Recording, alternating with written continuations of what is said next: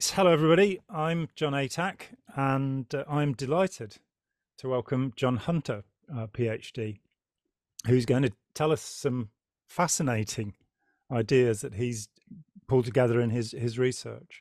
Hi, John. Hi, John. Thanks so much. I'm really glad to be here and yeah, have an opportunity to share some of what I've learned over the past couple of years. Mm. And let's say, my great friend and colleague Yuval Laor, who's appeared on this channel a number of times and is doing really leading edge research into awe and belief. He is a big fan of yours. He's impressed with the Um, work you've done. So, and he's hard to impress. So, yes, and it's a great compliment for me, and I think, and we've kind of spoken sort of off camera before about this, but I did a lot of my research kind of in isolation in South Africa, and sort of published my PhD, or my PhD was completed in 2017, and then only went and spoke at the ICSA conference last month, mm, and came upon Yuval, and it was just really a wonderful surprise to hear that somebody had actually had a look at my work, understood it, and it kind of comes from quite a similar perspective to what I do. Um, and it's also just there's a nice confirmation about it when you're doing work in parallel with somebody else. There's quite a lot of overlap, and realizing that we're coming to very similar conclusions. So it was really nice for me to hear. Yeah. yeah. I mean, when I first met Yuval, which was June 2015 in Toronto, he came to a seminar that I gave there. And he said that he had been to a fair few academic conferences and tried to get his ideas across.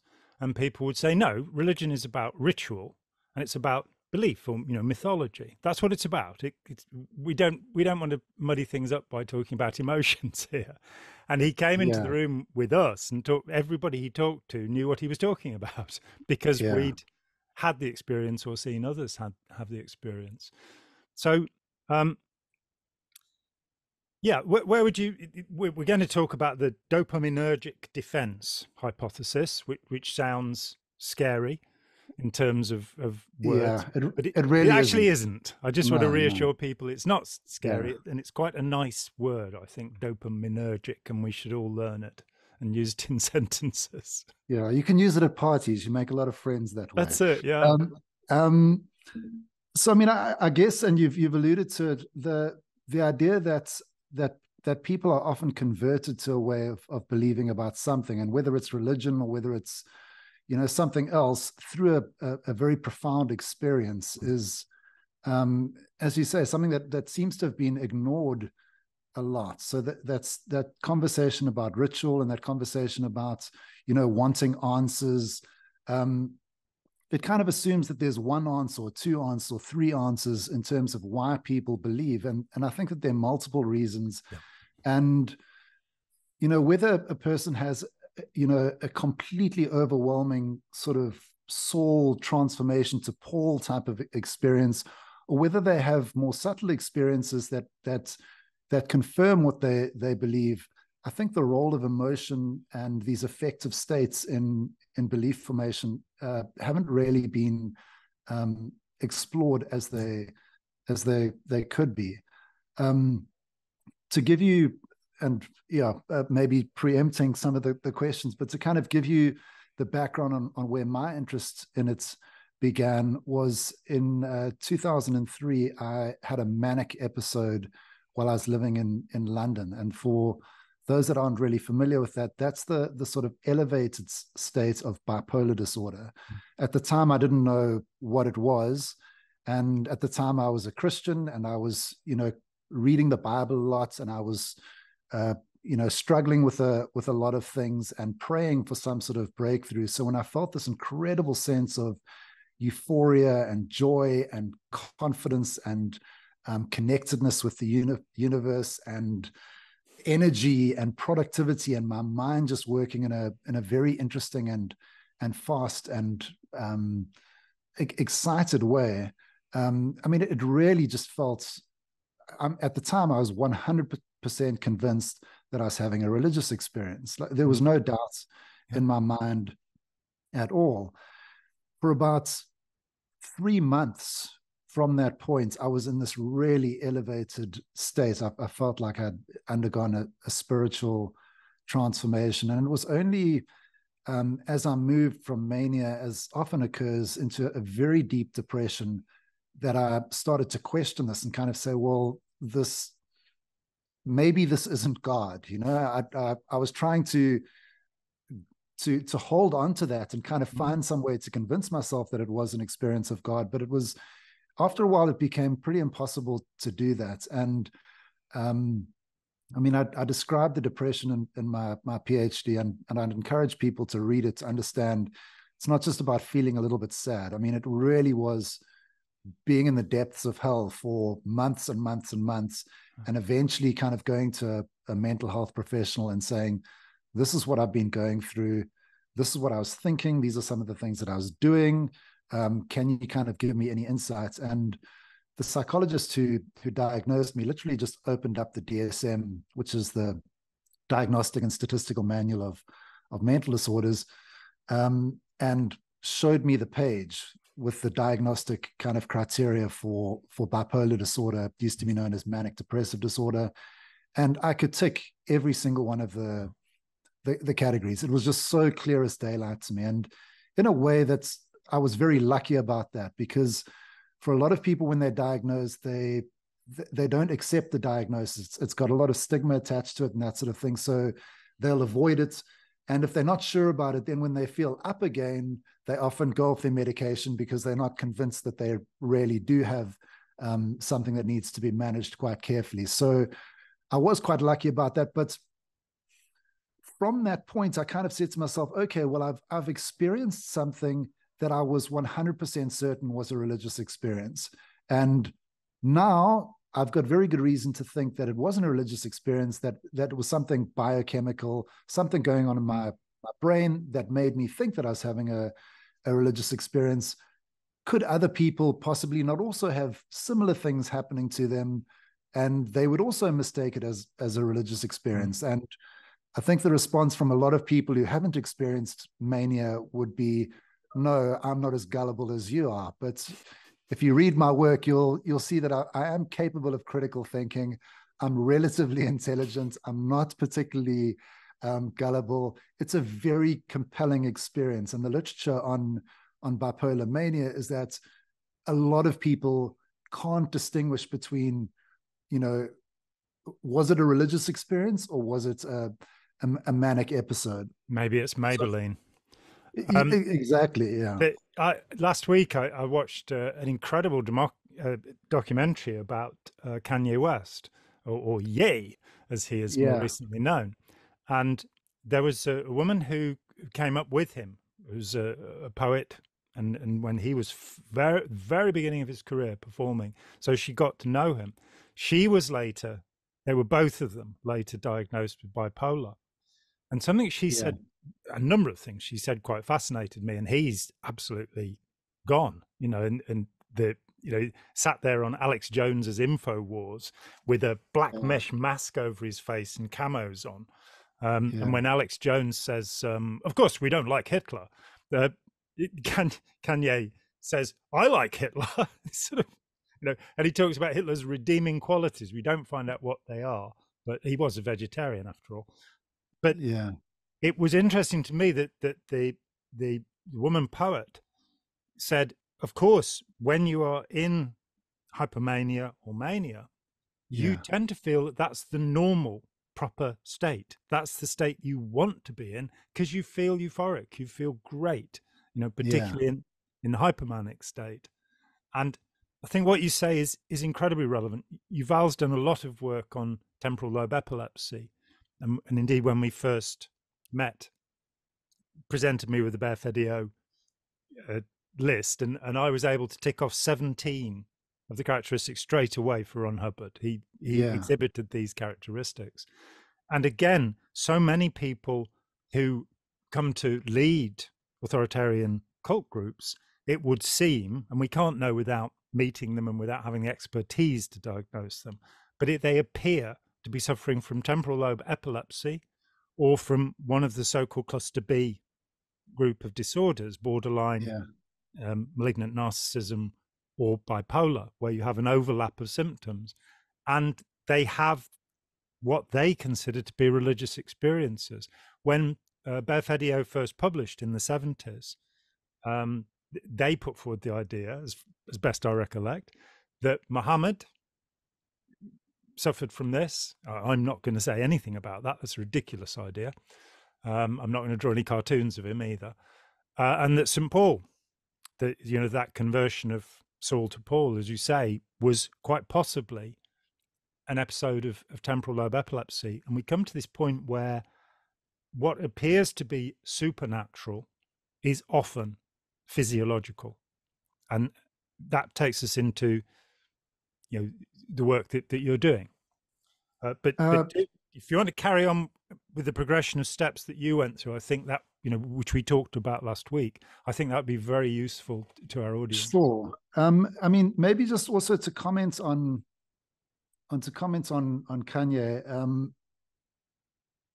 One of the things that you notice in mania is a lack of fear of consequences, and this really comes into the dopaminergic defense. So that sense of inadequacy and fear and shame and guilt and all the negative emotions that a person might have, mania is kind of the opposite of that. So where you might feel terrified of the consequences of engaging with somebody socially or saying something or doing something, a depressed person tends to withdraw a lot and feel like what they have to say has got no value at all. A person who's manic tends to massively overvalue their opinions and also not feel any fear of what's going on. And clearly there's a middle ground where you want to be. And since my argument for the dopaminergic defense hypothesis is that essentially it's an exaggerated defense. So as opposed to kind of allowing a person to feel like they're dealing with the situation, it's messed with to a degree that it becomes problematic. And so I think Kanye is a good example of that.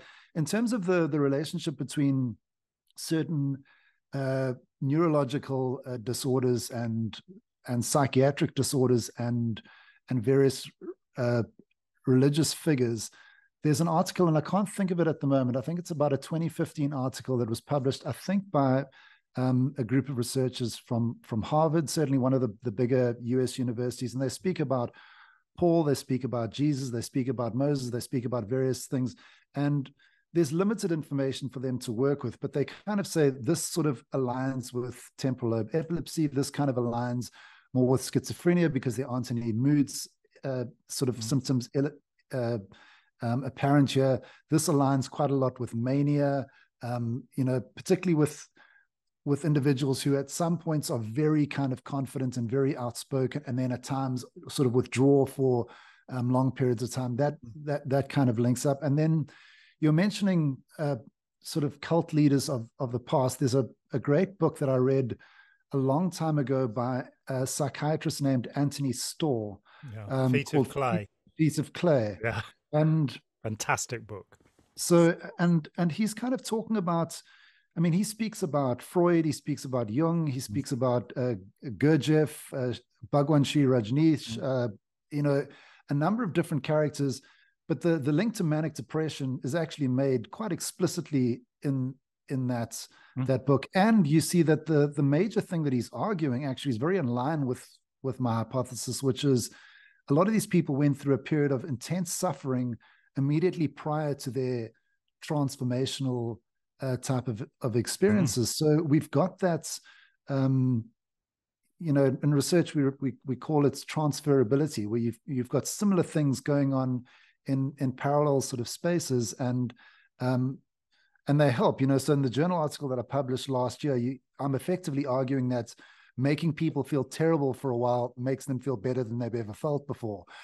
So it's useful to have these other examples. Okay, well, it's been found here as well. It's been found here as well. So it's not as crazy as it may be sort of coming across. And it is frequently the case, with Jesus, it would be the 40 days in the wilderness. But we see it, in the temptations of St. Anthony. It's hard to think of especially when you've seen the Hieronymus Bosch painting, it's hard to think of St. Anthony as sane because of these terrible hallucinations. And of course, many methods are used, like fasting, like sleep deprivation, they're the simple ones, or fixated perception, which will actually induce altered states, let's call it that, which are definitely comparable to states which we relate as mental illnesses and mental disorders. Yeah, and I think, I mean, you mentioned the poet friend of Kanye's as well, and the literature on bipolar disorder and creativity is really extensive. So, what you know, to be a leader of any kind requires confidence. It requires some degree of being charismatic. Certainly, certain types of leaders. And before a person moves into a manic state where things are clearly problematic, that hypomanic state between what's kind of considered normal and manic is a very charismatic place to be. A lot of ideas, a lot of the ability to use words in an amazing way, to convince people, to lead people is really quite profound in that state. It's only when it kind of goes over the top that it becomes obvious to people that it's an issue. In fact, people that are bipolar 2, which is people that experience hypomania and depression, so they don't experience the full mania, but hypomania and depression, often they remain undiagnosed for long periods of time. The delay between first symptoms and diagnosis for bipolar disorder 2 is about 8 to 10 years.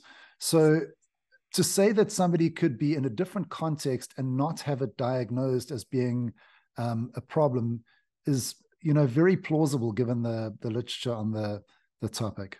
And such people do exude confidence, and of course, yeah. And in times of uncertainty, we tend to latch on to people who exude confidence, so usually to our detriment. But it's an aspect, and that absolute certainty in who they are and what they're teaching. With Ron Hubbard, that one of his critics, a man called Althea Hart, who worked on his publications until 1954 and then left and started his own newsletter, which he ran for 12 years, called The Aberree. And he gathered together just about everybody that left Dianetics or Scientology. All of the big names in the next 12 years would write something for The Aberree, which is all online for anybody who's deeply curious and has a lot of time to spend. But one of the things that Althea Hart said was that L. Ron Hubbard should actually date his revelations. So it would be, this is it, spring 1954. This is it. And that it is, as you look back through Scientology, that he does every few months. He says, I've found it now. So in 1950, he's promising this perfected state of humanity called the clear. And he says in his first book, Dianetics, the Modern Science of Mental Health, that he has cleared 272 people. None of them has ever come forward. Yep. Yeah. And looking into his letters of the time, and I've been privy to those, it's a complete fabrication. He'd perhaps dealt with about 40 people, and he'd not actually used the method that is used in Dianetics on them. He'd used deep trance hypnosis. So I did interview people who were around him at the time. But this would be not until 1965, so 15 years after he's said, I've got it now, I've done it. And every year or every 6 months or so, I've done it this time. In 1965, he announced that he had the world's first real clear. And, who I, again, interviewed quite This time I've done it. This time I've got it. And when I asked John McMaster, who was that first real clear, what had happened, what his revelation was that made him clear, he said, I don't know. Hubbard just told me I'd done it. And and they still, of course, haven't produced the perfect human being, let alone the superhumans that they. But it was something within Hubbard's imagination, and I think it would be very easy to he definitely suffered from hypomania, and he definitely suffered from profound depression. I found lots of people over the years, including John McMaster, who'd seen him in a terribly distressed state, but that was not, as I think it's John Keats, that was not the smiling public man. That, there's this Yeah, I hidden. mean, I have a sense that, and I certainly don't want to claim that, all religious experiences can be explained neurobiologically, or that all religious leaders suffer from mental disorders. However, when you look at the the descriptions of what a manic experience feels like, it's very plausible that other people would interpret it as a religious experience. And it seems plausible that a number of religious leaders might have had bipolar disorder or temporal lobe epilepsy, and may not have had the support structures around them, to encourage them to be more introspective about other possible explanations for what they were going through. I can tell you that a lot of people that are bipolar think that they are either being spoken to by God, or that they are God, or that they are the second coming. And unless you've got somebody around you to kind of push you back in the right direction, or unless you have a really profound depression that follows that manic state, that forces you to confront the possibility that maybe there's something not quite right, I can understand why people would hold on to those transformations, because they are, whether they are from God or whether they're from something else, they're amazingly profound, and they make you feel like you are transformed. And I think that that's something that can't be easily discounted. No, and it can also, of course, be a positive experience, as you say. People with bipolar are often creative. So Robin Williams or Stephen Fry here, both. Yeah. And it's if they become, as Robin Williams and Stephen Fry did, if they become stand-up comedians and write comedy, then we're fine. But when they cross the line into telling us, a philosophy of life and how to think and how to feel, without having that interoception where they don't see themselves, they think that the depressed state is just something that they have to go through, the devils they have to fight with, as St. Anthony did, or and they justify it, and it'll be repackaged. We always see things from the perspective of our mood. So if you ask somebody who's depressed to give you 5 happy memories, they can't remember anything happy. Whereas the day before, they may have been perfectly able to. And if you ask somebody in mania to tell you 5 unhappy memories, they're unlikely to. It's more likely. And it's amazing how we can reframe negative things in a positive way. So negative things that have happened, we can look back on and say, this was the great thing about that. And likewise, when we're depressed, a positive thing, we can say, well, that was just setting me up, lulling me into a false sense of security about what life is really like. And so it is, it's tricky when mood changes. And actually, because a lot of my research has focused on large group awareness training, I find that that's an issue when research is done shortly after the trainings end, to ask people, what did you think about the training? And they say it was amazing.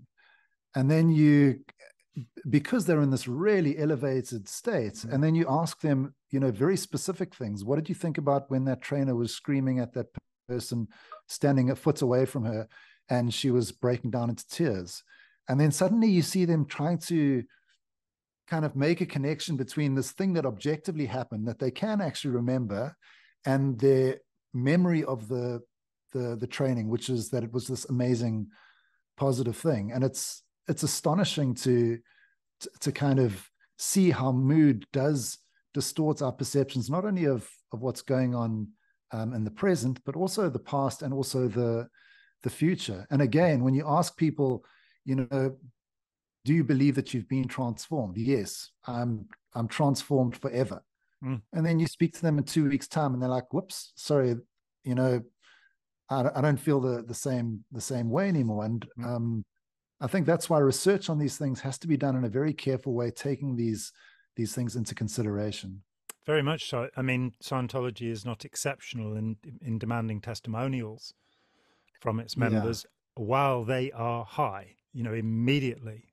And yeah, because the techniques of Scientology are largely ways of inducing euphoria, it's that simple that there are, and they are techniques that are used by some hypnotherapists and by some therapists as well, but to a slightly different end. And what happens in Scientology is you will write a success story, and then your next visit will be to the registrar who will sell you the next course, or get yeah, you to mortgage your house to buy the next course, or sell your children into slavery, or whatever is necessary, because it is that process. I mean, for me, looking at it, people seem to last about 3 days in the euphoric state. yeah. It will I'd vary. say that's about right.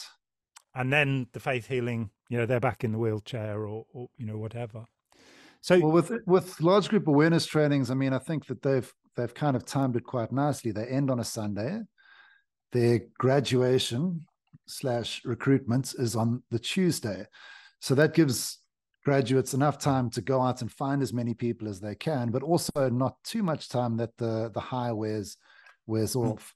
And I think something that you mentioned in your book, obviously referring to Robert Cialdini's book, Influence, that whole idea of commitment and consistency, and Edgar Schein spoke about it as well, the idea of the more public a commitment is, the more it leads to behavior that's in line with that display of commitment. So that's requiring people to sign something, or to write a testimony, or to give a testimony, particularly if it's public and their name is associated with it, really makes it difficult for them to unconsciously now acknowledge that there was a problem with what they've been involved with. As soon as they've written something down, that binds them into the process. And if they spend money, particularly a lot of money, that's also a massive public commitment. And large group awareness trainings do the same thing. They get participants to recruit family and friends while they're in that elevated state. And in doing that, the obvious benefit is that these organizations are getting new participants who are trusting, which is really important for their process. But the hidden benefit of it for these organizations is that the people that have just graduated are now psychologically bound, because they've now committed very publicly and done something very public to acknowledge that they support these organizations. For them to then acknowledge later that maybe there was something problematic about it when the high disappears, becomes a lot more difficult to do. Yeah, I had a friend in Scientology, a poet called George Kendrick, and lovely, just a lovely man, really loved the man. And when I left Scientology, he pointed out to me what I'd been writing when I'd been doing the upper levels of Scientology. And he said, this is what you actually felt, and so going to him and saying, yeah, I had time to think about it. And the reality is, that permanent state, that idea that you've now been transformed and nothing can change you back. Well, a few days later, there you are again in the queue at the supermarket, wondering how you're going to afford the potatoes, or whatever. Reality is still there. And because we negotiate the world emotionally, and Jill Bolt Taylor, the former Harvard neurologist who had a stroke and spent 7 years putting her head back together and wrote a beautiful little book about it. And as she says, words to the effect that we believe we are thinking creatures with feelings, but the reality is we are feeling creatures that think. And when you go a step beyond that, there's no differentiation in our minds between feeling and thinking.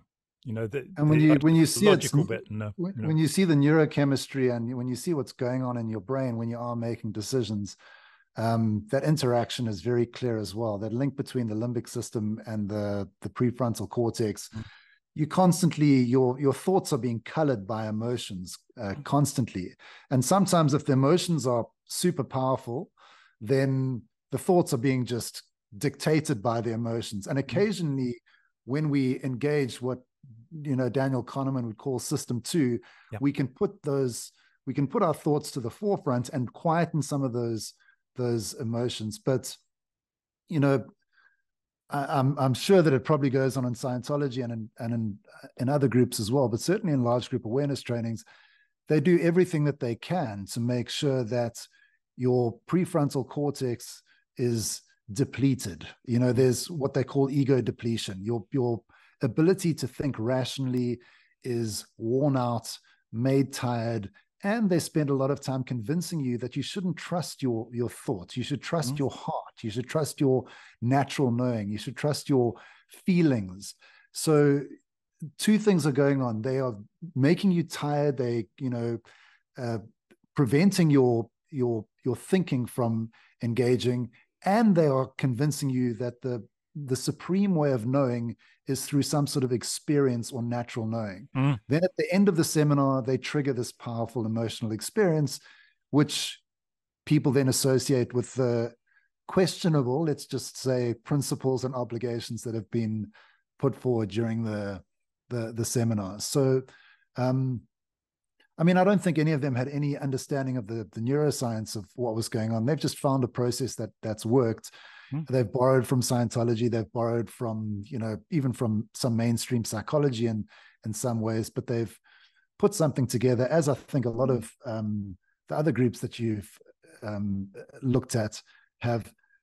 It's evolution by natural selection. They found what works. Yes. And they've added things that work more. They've taken away things that work less. And those things change over time with exposure through the internet and whatever. So they've had to, become a little bit more diplomatic and smart about how they do things. But I think that that's really how most of these groups seem to have evolved. Yeah. And with the large group awareness trainings, their origins are partly in Scientology. Bernard Ehrhardt was quite open about that. Jack Rosenberg, was that his actual name? Yeah, and I think when you say was quite open about it, I think that's a good correction, because I think they were quite open. In his biography, they speak about it consistently. In the Book of S, they mention it without any kind of sense of this is problematic. And then obviously Scientology's reputation has taken a bit of a hit in the last couple of decades, and then suddenly you don't hear too much about that connection anymore. And in fact, if you go onto his website, there's a defense kind of saying that he never took anything from Scientology at all. So, it's good to know that. Yeah, reassurance from a confidence trickster. The other aspect which is evident in Ehrhardt seminar training, in its origins, is the Zen Buddhist idea of bursting the bag, having an experience that will be transformative. I seriously question that in the context of Zen Buddhism. And let me say, I was a practitioner of Soto Zen as a teenager for a year. I learned Zazen meditation in a monastery and meditated seriously for a year, and then over the years beyond. And I've come to the conclusion that this is a potentially incredibly dangerous subject. There's a book by Brian Daizen Victoria, who's a Zen priest, who gives a history of the involvement of the Japanese military after the Meiji Restoration, which I think was 1868, somewhere around there, right through the Second World War. All Japanese troops daily did Zazen meditation. So when John Kabat-Zinn or Daniel Goleman more recently say, you don't need to worry about compassion because meditation will lead to compassion, that is a massive example showing this is not in fact true, that meditation, people can be guided towards something negative.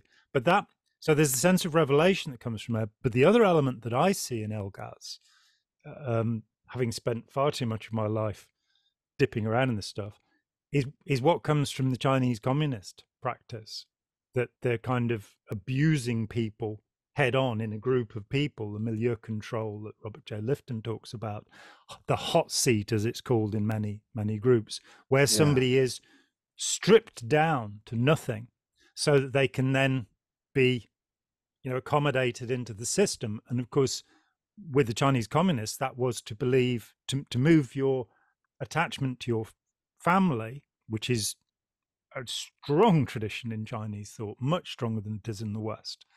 That the family is everything, and you're meant to move that attachment to the party, to a Yeah. belief in Mao as a parent, and and alongside that process, of course, well, in 2 years, 2.5 million people were executed by Mao Yeah. for their failure to redeem themselves, and people went through the camps.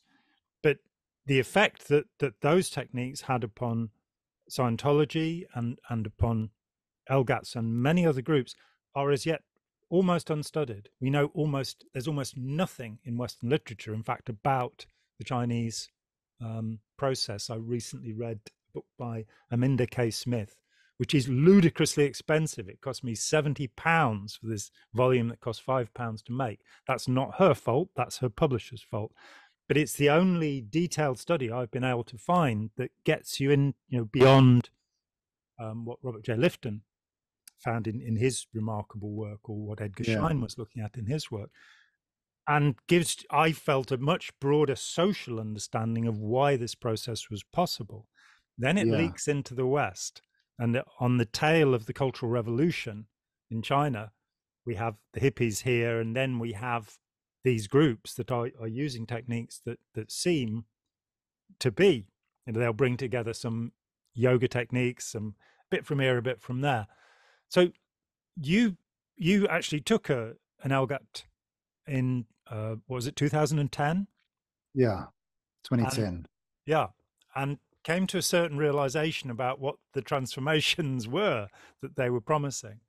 Yeah, I mean, maybe I will swing back to this as well. I know that you've got a much stronger understanding of Zen than I do, but I do know that the form of Zen that Erhard was sort of practicing or following was the one advocated by Alan Watts, and my understanding is that it was known to be a distortion of the original. Well, quite simply, what studied with Daisetsu Suzuki. And Suzuki was an absolutely brilliant man. He was a professor of philosophy. He was not a Zen Buddhist. He was an Amida Buddhist. So a devotional, you just pray to a Buddha and everything will be fine.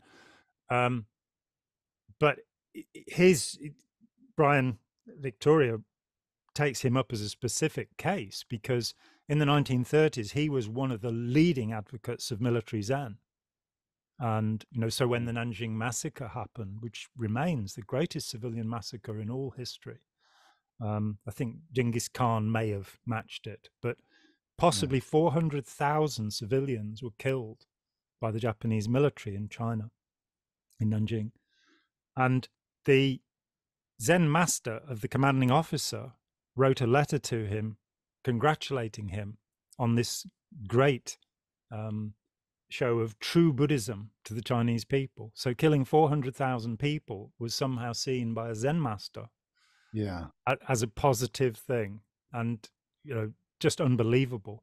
And I think the contempt that the Japanese showed, prisoner of war, I think 40% of prisoners of war died in Japanese camps. 0.02% died in British camps. So this merciless attitude which can come from a particular training. But yeah, Alan Watts, he's one of those interesting characters. I read a lot of Watts as a young man, and it seemed most of it okay. And I was later quite shocked to read Geoffrey Masson, my father's guru. Masson, actually, Paul Brunton and Alan Watts were frequent guests in his father's house, and the thing that bothered him about Alan Watts was how bullying he was towards his own wife, this enlightened Anglican vicar who had become a Zen Buddhist. So they're charades. They're not true Zen Buddhism, but even if they were, I have my suspicions. Yeah, I mean, and I certainly want to chat about my LGAT experience, but I mean, I think that kind of pattern of taking something that is useful and worthwhile and distorting it also seems to be problematic. So you can say, well, it was influenced by this and this and this, but the way that it's used is highly problematic. So, for example, in large group awareness training, even though they don't acknowledge being influenced by psychology, you can see rational emotive behavior therapy, which is the sort of original form of cognitive therapy by Albert Ellis. And Albert Ellis had the process of A, B, and C. So you've got an activating event, you've got a belief about that event, and then you've got a consequence. So A, B, C. And it's not the activating event that causes the consequence, it's the belief. And it was basically based on Epictetus, the Stoic philosopher, who said, we're not affected so much about what happens, but by interpretations of what happens. So, and that was in the 1950s, which is well before any of the large group awareness trainings came around. If you look at some of the major large group awareness trainings these days, they've got something where they say there's an event, and then there's a story about the event, and then there's a consequence. So now they don't have the belief, they've got the story, which is effectively exactly the same thing. They're using exactly the same process. And there's nothing wrong with saying that you need to be responsible for the way that you interpret things, and there's some agency there, and it can be more empowering to look at it in a different way. But if you see the way that they ask people to take responsibility for things, and the level of blame and shame and guilt and humiliation that is generated through those interactions in a high pressure environment where you've got a person who might be standing in front of hundreds of other people, it's not what you would see in psychology. And although it's, so on paper, they're kind of doing the same thing, but if you actually look at it and you really evaluate it, one is done in a controlled environment, it's done in a safe way where there's a relationship of trust. The other is, I've been speaking to you for 2 minutes, and now I'm going to start unpacking how you should have interpreted your rape 20 years ago in front of 200 people. And you need to take responsibility for it. There's a very big difference, even though on paper they are quite similar. So yeah, that's distortion of things that are useful seems to be something that runs through, again, a lot of these groups. Yeah, I mean, and Ellis had a very good reputation as a counsellor, particularly with people who had marital difficulties, and rational emotive therapy is certainly an origin for cognitive therapy and cognitive behavioral therapy. So it was very important. But you've got somebody who's highly trained, who has your best interests at heart, exactly, and yeah, is in a safe environment where you can grow and develop. There's a video that Tony Robbins, I think, has approved, which amazes me, where he's got like 2,000 people in the room or something. Yeah. And there's a young woman who has been abused, and he immediately elects 3 members of the audience, he doesn't know any of these people, to be her uncles, and that they will check in with her from then on. And you're going, but what? These people, they may simply perpetuate the abuse. He has no idea whether they're actually going to be sympathetic to her predicament or not. And you see the whole group accepting this wonderful, wonderful event. Really quite alarming. But let me get back to that experience in 2010, because I think this kind of comes to the core of what my research is about. So from 2003, when I was diagnosed with bipolar disorder, to 2010, I spent a lot of time trying to understand it. It can be a really destructive illness. It can ruin your life, your family's life, people around you, kind of have to pick up the pieces if you're not managing yourself properly. So I really wanted to manage it as well as I could. So I was reading everything that I could. I was trying to understand what the triggers were for further manic episodes. That was what I was really trying to understand. And the literature is quite clear. So 3 of the major triggers, environmental triggers for a manic episode, are psychological stress, sleep disruption, which is actually a form of psychological stress. So it does very much the same thing in terms of elevations of cortisol and that kind of thing. And then another one was goal attainment. So effectively reaching a goal or removing something stressful that you've been striving towards often leads to manic or hypomanic episodes. There were a couple of other things that they spoke about. So, taking stimulants, amphetamine, cocaine, certain antidepressants, those can possibly cause manic episodes. But I mean, that's a very obvious one. You're going directly to that part of the brain and elevating things. So you can understand that. The other one was seasonality. So in people that live in climates that are very summer/winter, so not really South Africa so much, but probably the UK a bit more so, where it gets Definitely. really cold and then it gets like maybe a bit better. Then that can trigger It things. actually sometimes gets really hot here as well. Not Exactly. often, but So, but those aren't things that you can manipulate in an environment. So you can't go into a training environment and manipulate seasonality really. And hopefully you're not giving people drugs. I mean, that's a pretty dangerous thing to do in terms of getting caught for something. But when I took part in the large group awareness training in 2010, you know, I joined a company. At the time, I hadn't studied psychology. I'd just been studying bipolar disorder, just for my own interest and benefit. So informally, I joined a company, and as part of our induction, as is often the case with large group awareness trainings, we were asked to take part in this personal development seminar for work purposes. We try to find out what it's about, and as is often the case, we were told we don't want to ruin the experience, so they didn't really tell us much about what was going to be involved at all. So I was not really too worried about it. I kind of thought, well, you would never think that what was about to happen would happen in any organization. It was just so bizarre. But we effectively worked a full day on a Thursday, and then we got to this training, and it started at 6 p.m. It ended at about 2 a.m, and we were given homework on top of that. Next day, same thing. So worked a normal day on Friday. Then the course started at 6 p.m, finished at 2 a.m. with homework. Saturday, it started at 9 o'clock in the morning, finished at 12 o'clock that night with homework. And then Sunday was the sort of more relaxed day. So we started at 10 a.m, so they allowed us to sleep. A lot more positive on the final day, and it finished at about 6 or 7, I think, in the evening with the graduation and that sort of thing. But the first 3 days were horrifically psychologically abusive. So a lot of screaming by this trainer, a lot of exercises where people had to share painful experiences, and then they were told effectively that they were responsible for anything that had happened to them. There were regression exercises where participants were asked to think about painful memories from their pasts. There were dyadic exercises, which I understand are used in Scientology as well, where you sit knee to knee with somebody, you look into each other's eyes, you don't break eye contact for long periods of time.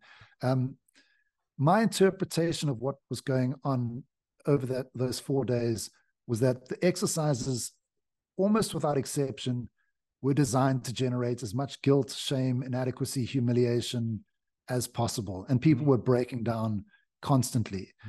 Between the exercises, there were often exercises that kind of relaxed you. So guided visualization to kind of relax you. And then there would be something that kind of stressed you out again, pretty much immediately afterwards. So somebody who knows that psychological stress and sleep disruption are major triggers, I was sitting there very, very cautious and very much, again, engaging what Kahneman would call system 2. I wasn't drifting into that system 1 emotional state. I was very much watching what was going on, and my only goal was to not have a relapse.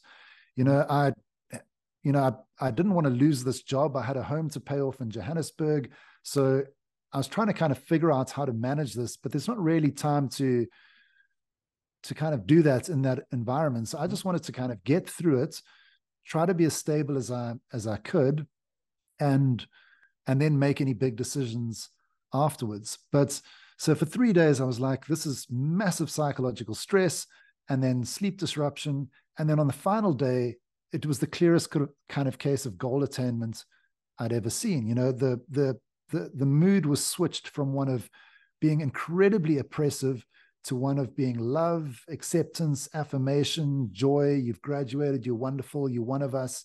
So, as I've said, what Robert J. Lifton would call dispensing of existence. The person running the environment said to the people there, you are now people. You've gone from non-people to people through your confessions. And that sharing of experience was very much like what you would see in confessionals, in the communist Reformation camps. And And so that pattern of the triggers of mania was very clear to me. Additionally, we had been promised a certain experience at the end. So our chairman had said to us, you're going to have the greatest day of your life. And as somebody who'd been manic before, I was sort of wanted to say to him, well, I've had a pretty good day, as you know, bipolar being the extreme of elevation and mood.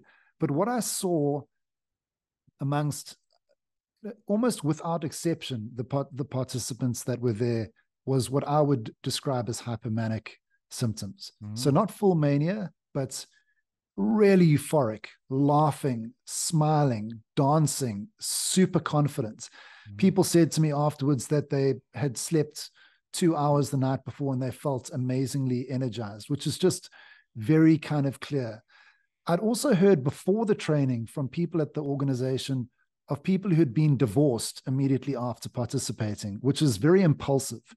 And at the time, I thought that seems a little bit strange, and I'd only really made the connection afterwards. But after doing the training, so I'd noticed that the triggers were present and that the symptoms were present, and that was obviously very fascinating to me.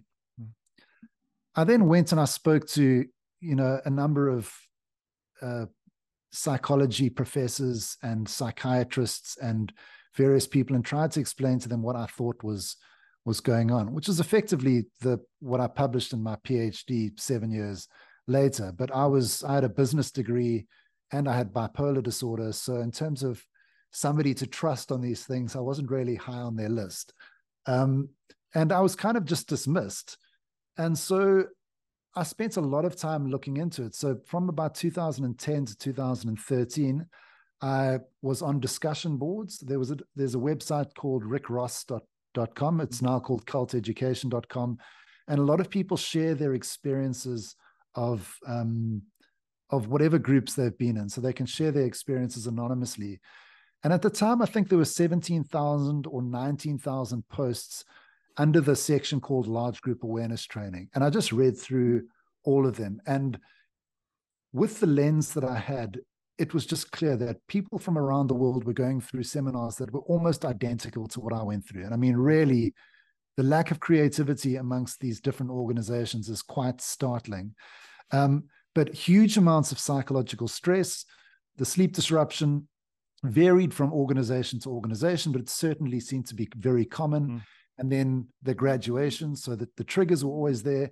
And then people would talk about how they felt afterwards. And obviously, when people are writing about their experiences, it's not like you're sitting with them as a mental health professional and saying, okay, did you also experience X, Y, and Z? And you're trying to kind of understand the cluster of things that they were talking about. But without any prompting, people were talking about elation, euphoria, people talking about divorces, just unbelievably frequently. And in fact, a lot of the organizations themselves release statements saying, you know, you'll become more decisive is the word that they like to use. So whether it's, you know, making a big change in your life or getting a divorce or, you know, changing your profession, you'll have the courage to do it. But what you actually see is very clear impulsive behavior, huge levels of energy and productivity. And these are things that are spoken about not only by participants, but by family members of participants that have noticed something drastically different in their loved ones, and by the organizations themselves. So when these things can be framed in a positive way, you know, energy, productivity, sociability, confidence, you know, a more positive perspective of the world, creativity. These are all things that are being promised by these organizations, which happen to all align with the symptoms of hypomania and mania. Then when you look at some of the negative effects of participation that have been claimed since the inception of these organizations in the early 1970s, and there were a number of articles that were written in the 1970s and 1980s about people experiencing psychosis, being diagnosed as schizophrenic or bipolar after taking part. You see, in 1987, there was an article written by Morton Lieberman, and his comment was, you know, there's no reason to assume on the basis of the evidence we've so far been able to gather that large group awareness training could not create psychiatric psychiatric risk in some. What is clearly lacking, however, is a coherent theory to explain the relationship between what takes place in the trainings and these symptoms. So at the time, they had noticed that there were these things going on, but they were kind of like, there's no way to really explain how they are related. And this is where my hypothesis comes into it. So understanding that these seminars involve the triggers for bipolar disorder, hypomania, and mania, and the symptoms for the vast majority of participants, I started to look at some of the major neurobiological theories for bipolar disorder. One of the very common ones is the dopamine hypothesis of bipolar disorder. I don't know if I should explain a little bit about dopamine for... I think you probably should, because there will be members of the audience who are not familiar with neurochemistry. Okay, so and I'm not a neuroscientist, so I work across social psychology, a bit of neuroscience, a bit of abnormal psychology. So I'll explain it in a way that makes sense to me, and I'm sure that it will make sense to anyone else. And I also lecture undergraduate students, so hopefully I can explain this in a relatively simple way. But basically, the way that our brains operate is that we've got 90 billion odd neurons, which are these brain cells, and these neurons communicate with each other by sending electrochemical messages. So effectively, what happens in each of these brain cells is that an electrical impulse builds up, and when that impulse reaches a certain threshold, then it tells that brain cell to send a message to another brain cell. That message that it sends, the brain cells don't touch each other, so there's a gap between them. And so in order for this brain cell to communicate with this one, it has to send a chemical across. So the electrical signal builds up here. Eventually, it reaches a point where it says, okay, send something across to this brain cell over here. And that little chemical is called a neurotransmitter. And there are a number of different neurotransmitters. Less than 200 have been discovered, but one of the major ones that we often hear about is dopamine. So it's just a name of a particular neurotransmitter or chemical. A messenger chemical in the brain, along with serotonin, which people have heard about as well. Yeah, so serotonin, noradrenaline, or norepinephrine, if you're from the US, and dopamine are the three neurotransmitters that are often targeted by antidepressant medications. So if you hear of like SSRI, it's a selective serotonin reuptake inhibitor, but a lot of the antidepressants either target dopamine, serotonin, or noradrenaline, or some combination of those three, and they are supposed to have some sort of impact on mood, although it's a lot more complicated than I think it was believed initially. Yeah, I mean, there was a meta-analysis about a year ago of serotonin, which suggested that it is absolutely a lot more complicated than Eli Lilly and other manufacturers of SSRIs would have us believe. Yeah, I don't think that the pharmaceutical companies have always got the best interests of everyone at heart. I think a clear marketing strategy is often prioritized over the truth and the complexity of well, things. I think if you've spent $1,000 million bringing a chemical to market, you probably really need to sell it. And with SSRIs right at the beginning, around about 91, there was a question about, were they really causing reuptake of serotonin? Or were we talking about other effects? And the effect of neurogenesis, of the creation of new brain cells, came along at about the same time. And it could well be that the hippocampi in the limbic system are actually able to grow because of some nurturing aspect of Prozac and the various other SSRIs. And at the same time, there was research showing that people with profound depression usually had shrunken hippocampi. So, there is this other, but what we do know is that there are neurotransmitters, and as you say, less than 200 of them have been discovered. So you're dealing with incredibly. This isn't like a computer where you've got ones and zeros. You've got an incredible signaling system going on in there. So I mean, the level of what's going on is you've got about 90 billion neurotransmitters, each communicating with, on average, about 1,000 other brain cells. So there's trillions of these signals being sent around all the time. And in light of what we just sort of said, there is this theory called the dopamine hypothesis of bipolar disorder. And again, it is a hypothesis. It hasn't been confirmed, but there's a lot of reasons for thinking that it may be true. And essentially what the hypothesis is that an elevation of dopamine in a particular part of the brain is responsible for hypomanic and manic symptoms. And by responsible, I mean contributes relatively significantly to hypomania and mania. Obviously, there's a lot more other things going on, and a depletion of dopamine is associated with depression. And there's a lot of different information that can kind of support that and kind of create an argument for it. For example, if you give a normal person amphetamines, which elevate dopamine in that part of the brain, you start seeing symptoms that look very similar to hypomanic symptoms. If you give somebody levodopa, which is a precursor to dopamine, you can't actually give somebody dopamine. It doesn't cross the blood-brain barrier. So you have to give people something called levodopa or L-dopa.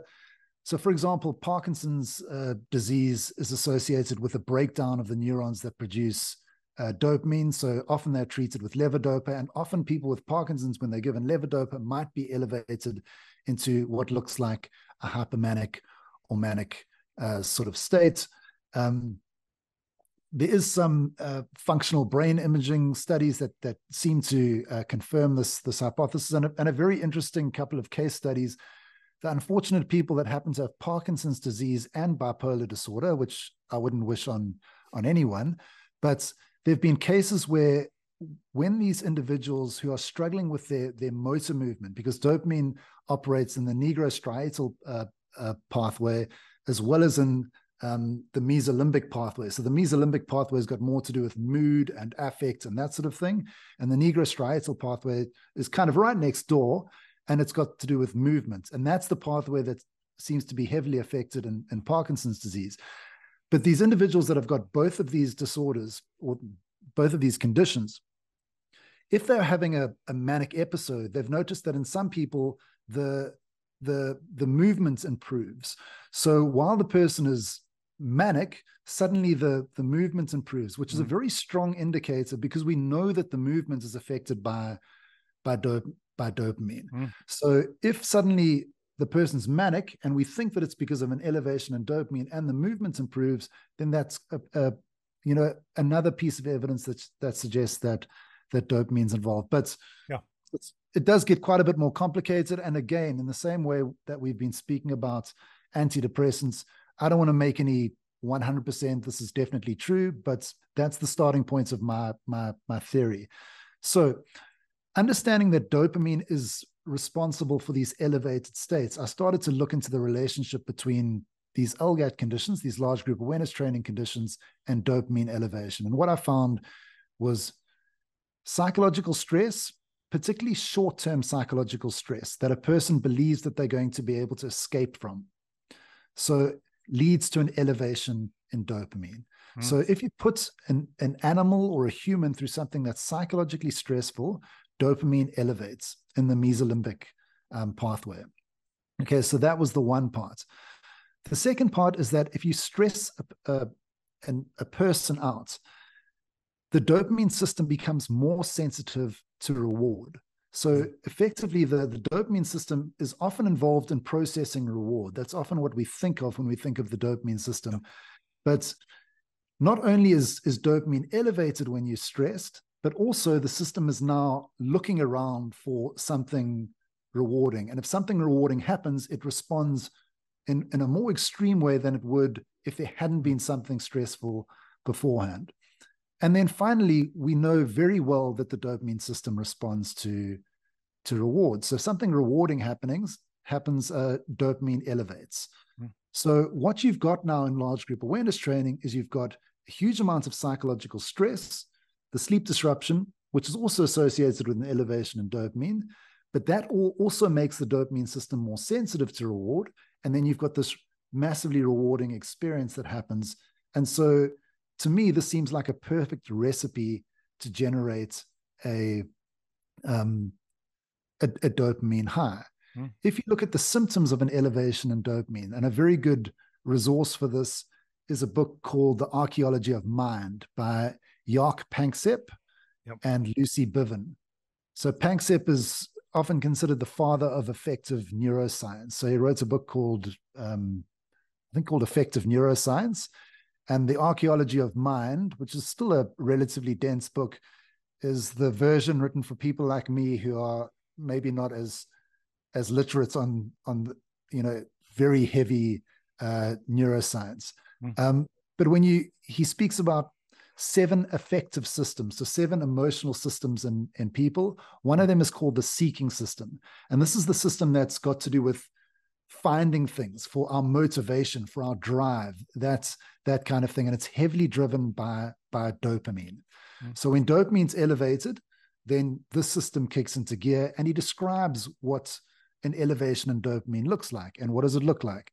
It looks like euphoria, joy, things seeming more important than what they are. So salience is elevated, confidence, energy, productivity. And if you activate the system too much, what happens? Psychosis. And if you overactivate the system for too long, what do you get? Depression. So in terms of the wide range of effects that have been reported about large group awareness training participation, all of the positive effects that they call transformation align almost identically with the effects of seeking arousal or dopamine elevation. And even the negative effects that have been claimed in terms of psychosis, diagnoses of schizophrenia, diagnosis of bipolar disorder, etc., those all align with a massive elevation of dopamine or a depletion of dopamine. And again, it's simplistic to say that dopamine explains everything. It certainly doesn't, but it provides a very good explanation for a lot of what is going on. Just to kind of give you 2 examples of some other things that could be going on, we also know from more recent studies now that psychological stress or psychosocial stress elevates endorphins.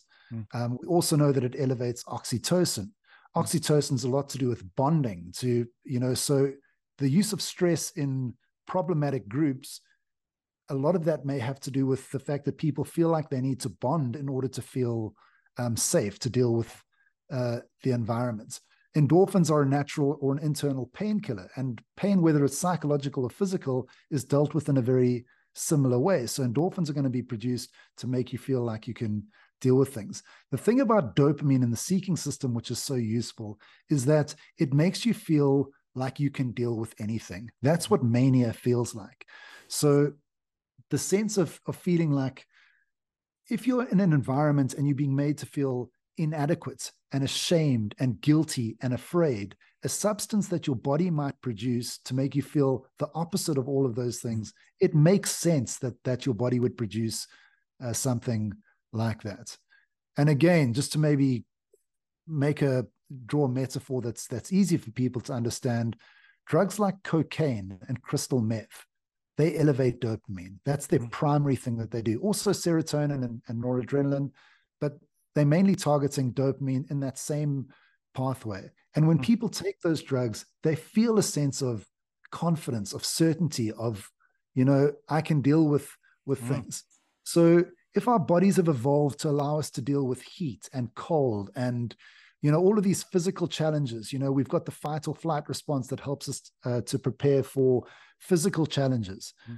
It makes sense that we would have also evolved to help us to deal with psychological challenges. What goes on in a large group awareness training is a very abnormal environment. So you put into a state where you're being challenged in a way that you wouldn't normally be challenged. And it's not the same as everyday work. I know work can get very stressful. Your entire sense of self is being challenged in these environments. Additionally, what's going on in these environments is that your access to your other regulatory mechanisms, your other homeostatic mechanisms are being shut down.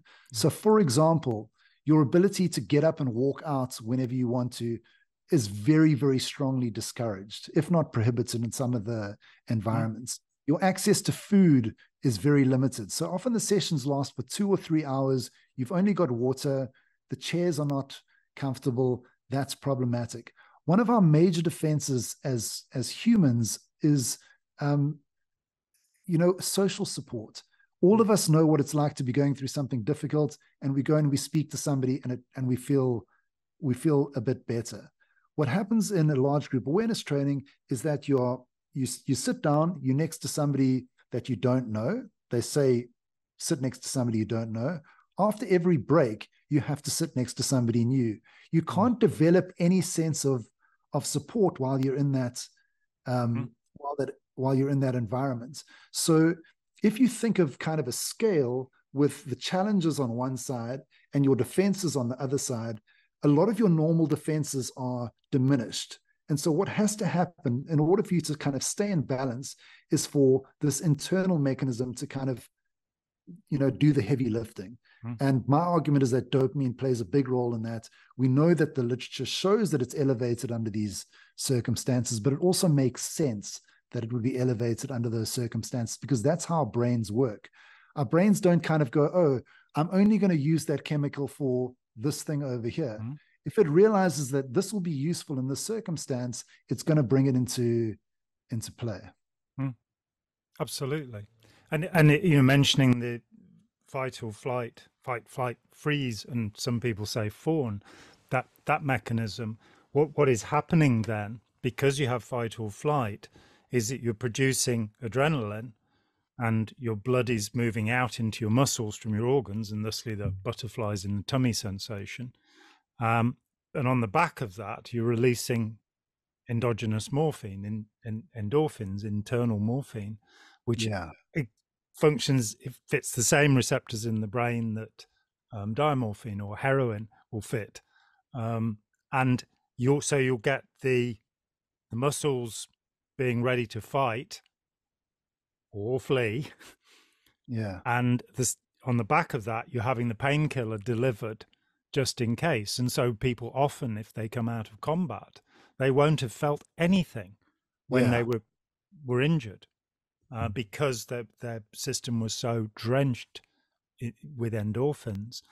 I think the other thing that what you're saying stimulates in me is that while dopamine won't be the only thing that's happening, it may well be a marker for everything that's happening. And so as it's something that is to some degree measurable, then the other chemistry that comes along with it, we can find out more about. But I think that I think what you're saying is revelatory, really, that it's such an important idea that by overloading stress, you can get somebody to produce more dopamine, and then by pulling the stress away and giving them a reward, the dopamine will be released, and your system will be drowned.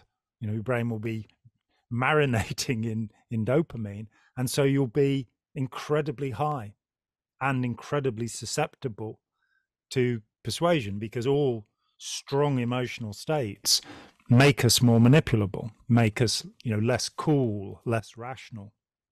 Well, I mean, in terms of some of the symptoms of hypomania and mania, just excessive spending is one of them. So to put somebody in that state where you make bad decisions with money, I mean, that's if you're running some sort of organization who wants to take advantage of people, then that is the ideal state you want people in. If you could get people to walk into your store and have them manic, they would buy 10 times as much of everything that they needed. They would see some trinket that they'd think it was the most interesting thing in the world, and they'd buy 30 of them and they'd hand them out to people outside. I mean, it really does distort your sense of what is important, and it distorts your ability to kind of budget. And it's a huge problem. And again, you see this in the participants of large group awareness trainings, just saying, my husband got so upset because I just ran up tens of thousands of dollars of debt on the credit card, or my wife doesn't want to speak to me anymore because I did this and this and this. And these really bad decisions are made. And if you don't understand where they're coming from, I mean, in my PhD, there's a woman who's posting on that website, and she's talking about how she wrecked her marriage. And I think as an outsider, you kind of go, well, you're responsible for that. But if you don't know what mania is like, um, if you don't understand what the signs are, if you don't have a support structure around you who's able to kind of, you know, give you a nudge and say, hold on a second, something's not quite right, you can do really problematic things. And I mean, I've studied this now. My PhD is on bipolar disorder and these seminars. I had a manic episode in 2020. So, and with all of the insight that I had, all of the preparation I'd done so that I would be okay, I still did things that I regret doing. Mm. And so when you see people coming out of these, you see people coming out of these seminars and just doing things that wreck their lives, and they don't know why they've done it. And it's really, really, it's heartbreaking to see. Mm. I mean, I'm this last month deeply engaged in research into the Charles Manson group, cult, family, and I've just read Charlie Tex Watson's book. Now, he was the lead in the Tate and the LaBianca murders. Yeah. Manson was not in the room, and the book is a revelation, I think, because you're saying, he did extraordinarily well in school. He was an athlete. He went to college. Everything was trucking along nicely. He worked in a shop selling wigs, and everything was going along nicely. And then he started to take various chemicals, and what drugs people take is up to them. But there are certain drugs that are seriously poisonous. And it started out with him taking hallucinogens, particularly LSD, and it did something to his state of mind that was not good for him. And then he became dependent upon Charlie Manson. He twice left Manson, and went back of his own accord. And his description of, he is completely, he feels nothing during the murders, nothing at all. And afterwards, there's no remorse. He doesn't feel anything. Now, he's also along the way taken a drug called datura. Yeah. And here we are into really serious territory, this drug. Part of the reason that I'm researching this is because I'm shocked that the books I'm reading, apart from Watson himself and Manson, they both mention this drug. They misname it. They call it belladonna, which is deadly nightshade, which doesn't grow in that part of the world, but maybe a local name for it. I don't know. What they were using is Jimson weed or loco weed. And this creates a seriously altered state. I mean, Watson said he was tripping for 10 days the first time he took this, and he was picked up on the street in Van Nuys, California, among a group of school children. He was crawling along the floor on his hands and knees going, beep, beep, beep, beep. He'd been pushed into this state. What is fascinating to me is seeing this very lucid description of the years following and how he came to understand what he'd done and the severity of what he'd done. And in a manic state, as you say, you don't understand the consequences. The reality of what's happening is different to the normal perception of reality. The interpretation of what is happening is quite different, to what you would think and feel if you're in a And normal state. it's hard to kind of communicate as well because when you say you don't understand the consequences, I think if you had to speak to somebody, they would understand what was going to happen most probably, but still interpret it in a way that was positive. And that's the kind of strange thing. So it's not about I've got no idea that X, Y, and Z will happen. It's often just a strange distortion of the way that you see it. It's very difficult to communicate. Yeah, and in Tex Watson's case, of course, this is all enclosed within the idea that any minute now, the war between the races is going to start, helter skelter, as Manson called it, because apparently nobody in the Manson family knew what a helter skelter was. And I can remember them from my early childhood, these strange elaborate slides that you'd be sat on a coconut doormat and down you go. I don't remember going on one, but I do remember seeing them. And so they had no idea what it was. And so they just attached it as this term. And they were going to go to in Death Valley, where there was the bottomless pit, as Manson called it, where they would live underground, eating fruit from 12 different trees, each one of which, fruited in a particular. And they, no idea that you can't actually grow trees underground. They need light. There are certain simple equations here. So to Watson, the consequence was going to be that he was kick-starting Helter Skelter, and soon enough they'd be off in the desert, and then the black race would win this war, and then realize that they needed Charlie Manson to lead them, who believed himself to be, of course, the reincarnation of Jesus, the second coming, the Son of Man, man's son, which actually wasn't his birth name, but we won't get into that.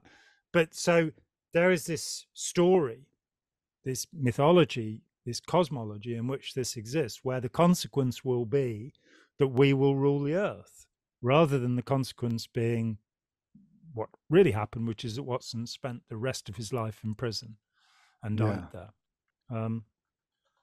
So yeah, what reality is and how we perceive it, can be enormously different things. And that shifting of reality by pushing somebody down or lifting them up. In Scientology, we were taught drills to make people feel better or to make people feel worse.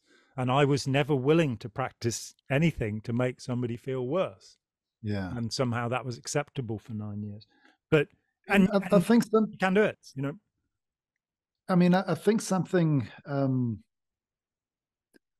really insidious about certainly large group awareness trainings, but I'm sure a lot of the other groups as well, is that they're taking advantage of conscience. So they're using the fact that people care, the fact that people have got empathy. They're using the fact that people want to be better.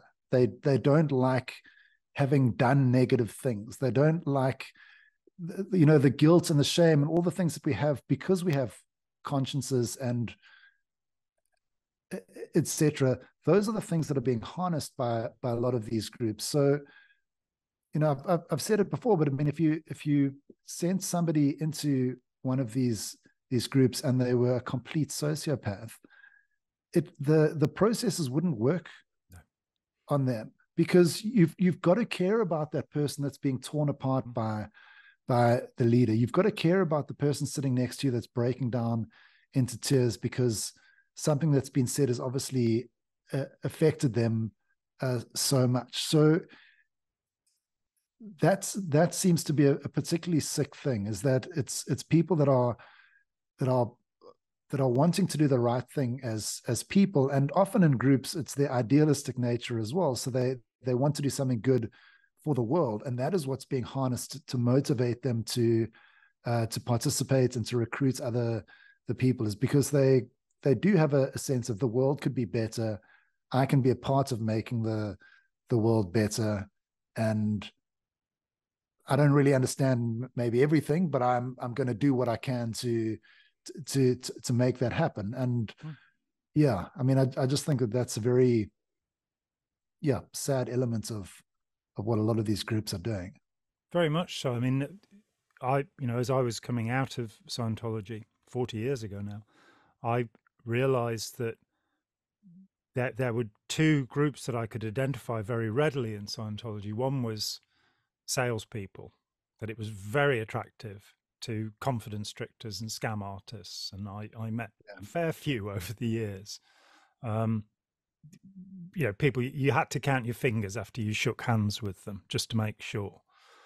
And the other group were idealists. There were people like myself, seekers is a word that's used sometimes, but I'm not sure that that's effective, because what happened, I think why there was such a great explosion in the late 60s, was there was a realization that peace and love was not going to descend upon us, that the days of rage in Chicago or the Sorbonne sit-in, that things got violent very quickly, and that the establishment was very powerful. And there was a sense in the US with the Vietnam War, for those who knew about it, hear about the war in Malaysia and Borneo, that the state had been, or what had happened in Kenya under with the British troops there and the horrible events that were happening in the 60s. So there was this sense that the culture was corrupt and perverse, and idealistic young people, intelligent idealistic young people, wanted to change that, wanted to do something. And along comes, somebody like Rajneesh or Hubbard or Sun Myung Moon, offering the certainty that will lead to the salvation for the whole world. The reality being absolutely the opposite of that. And so a lot of young people who could have contributed significantly to the world actually became entrapped in these systems of providing followers and money to the leaders of these terrible groups. Well, the lights are going to go out in Johannesburg soon. So, unfortunately, we have this thing called load shedding. So, we just get a schedule every day, and we get told this is when you're not going to have any power. So, organize your life around that. So, I actually live on a road that has an ESCOM building on it, which is our national power supplier. So for a long time, I wasn't getting any of this load shedding, but they seem to have caught onto it now. So yeah, getting it. Okay, is there anything you'd like to say in winding up? I think it's been an incredible discussion for me. I've learned. I really just appreciate it, John. I mean, I think it's amazing that there are people like yourself around. As I said to you before we spoke, in South Africa, I have felt quite isolated, trying to connect up with various people, just trying to, get feedback on various things. And this is so helpful to me. I'm hoping that it's helpful to some of your listeners. I'm sure it will be. Yeah. I'll make all of my research available to everyone. I'll send my presentation. I think will be available from the 1st of October. That's quite a nice short thing that people can watch. My PhD is quite long, but there's a lot of information in there. I think for anyone that's been through a large group awareness training and is maybe wondering about why they experienced it differently to everyone else. And I think that the people that are trying to find out about large group awareness trainings, it's often a family member or friend that saw something problematic in a loved one, or it's somebody that went through. And because these processes work, the majority of people walk out of them thinking they've had an amazing experience and don't think twice about it. It's the person that's maybe sitting there thinking a little bit more critically and going, there's a lot of problematic things going on here. And they're wanting to understand how they were, that idea of social proof is a very powerful thing. When you're the only person in a room, thinking that something is problematic, it feels strange. It's alienating. So I think it can be very useful for people that are wondering about things to read through my research and realize, maybe get a bit of confirmation in terms of some of the skepticism that they had. Yeah, and people who've come away from the training and and may have felt ecstatic and exuberant about it for a while and then collapsed. What in Scientology is called a roller coaster, because it's a normal effect. It's something you'll see a lot of for anybody doing that, and realizing absolutely that you're not alone. You're not the only person who's had this experience. Many years ago, I had a call from a psychotherapist who had gone on a course in reevaluation co-counseling, a system sold by a man called Harvey Jackins that was used by the Open University here, the largest university campus in the world, for more than 20 years, despite my protests that what it was in fact Dianetics from Warren Hubbard. Eventually, the Open University stopped doing it because Jackins was accused of sexual abuse, just as Werner Erhard was accused of sexual abuse. But they wouldn't listen to me sort of saying, but it's actually probably damaging to a lot of your students doing this. It's not a tested psychotherapeutic system at all. But this woman phoned me up and she had a master's degree. She was a counselor. And she was crushed because she'd gone into this course and straight away said, this looks like Ron Hubbard's Dianetics. And the rest of the group were just like, shut up. We want to Yeah. learn the stuff. And the There's effect it there's had on very them was much really that sense profound. of don't spoil our fun. And you see it Yeah. actually.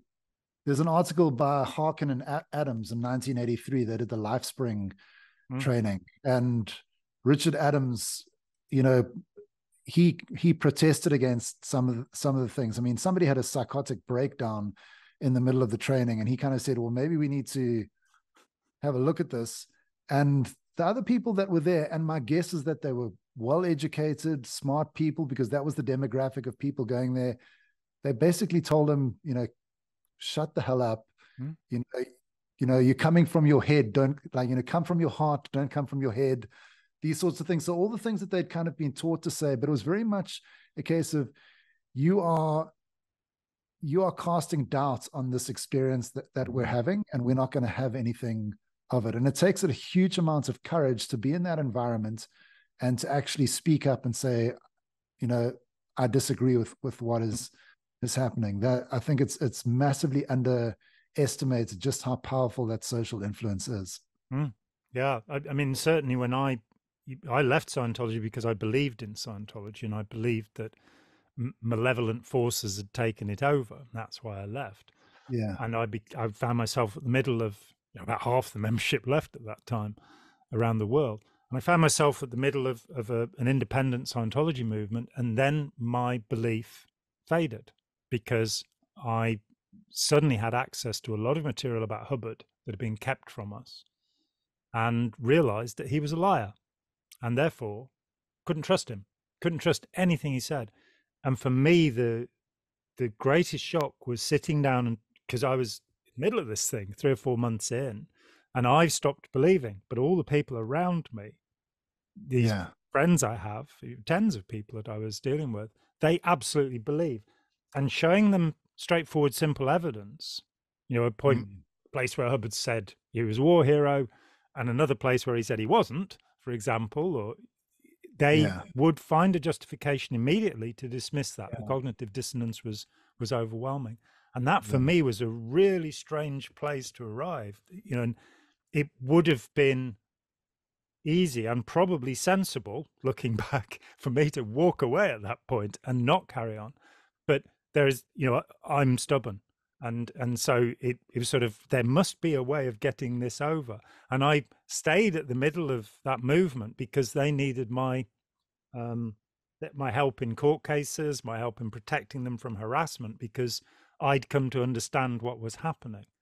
And so it was a very strange relationship, these people who ultimately would turn on me and try and tear me to pieces. But if you're the white crow, you're the one that's different to your beliefs, then black crows will kill white crows. It's that simple. Yeah. So yeah, to go against the flow, to kick against the pricks, to stand up against this. And it is good to know that there are, in fact, thousands and thousands of people who've escaped millions of people who've escaped the influence of these groups. It's disappointing, in my experience, to find that so many people don't fully integrate the experience, don't really fully understand what's happened to them, and they still hanker after the camaraderie of the training, or being in that wonderful group, without understanding that what they were part of was something that was psychologically destructive, and often a form, in fact, of enslavement. I mean, it's, and we're going to switch off in a minute or two, but the thing that I've found disturbing over time is when I've engaged with people that are supporters of large group awareness training. As you say, just asking them to consider some of the negative effects. It's literally like they just won't acknowledge. You can say to them, just don't use my research. Just go onto the internet and just start looking around. I mean, it's just everywhere. It's just every single, if you type in the name of your organization or any of the other organizations, you'll find the same stories over and over and over again from people from different parts of the world, different trainings, different years apart, decades apart. The same things are coming up over and over and over again. And there's just no acknowledgement that harm could ever happen. It's quite bizarre. And in fact, thinking about it from a research perspective, that whole idea of cognitive dissonance, it would be really interesting to do an experiment where you give, information which shows that an individual is clearly doing something problematic without the name, and then with the name to supports of a particular group, because they're capable of it, So Yeah. a person who's an S supporter can look at Ron Hubbard and go, this guy was a charlatan, no problem at all, and vice versa. So it's not that they're incapable of critical thinking. They're incapable of critical thinking in a very specialized area, in the area that's important to them. Yeah.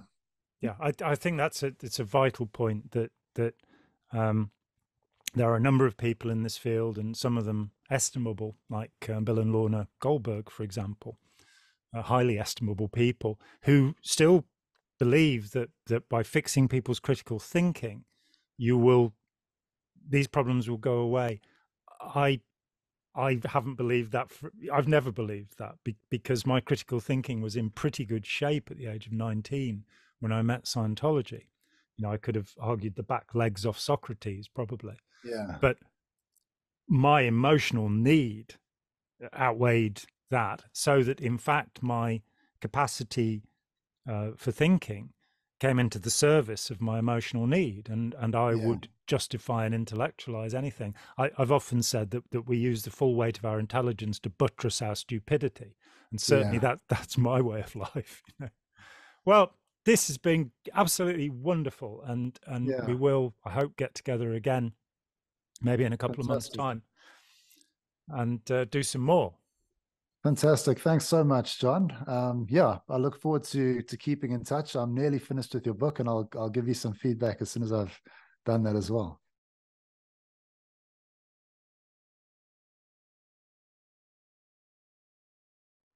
Hi, John here. Thanks for watching. We'd appreciate it very much if you would click like, as well as subscribe, and click the bell for notifications.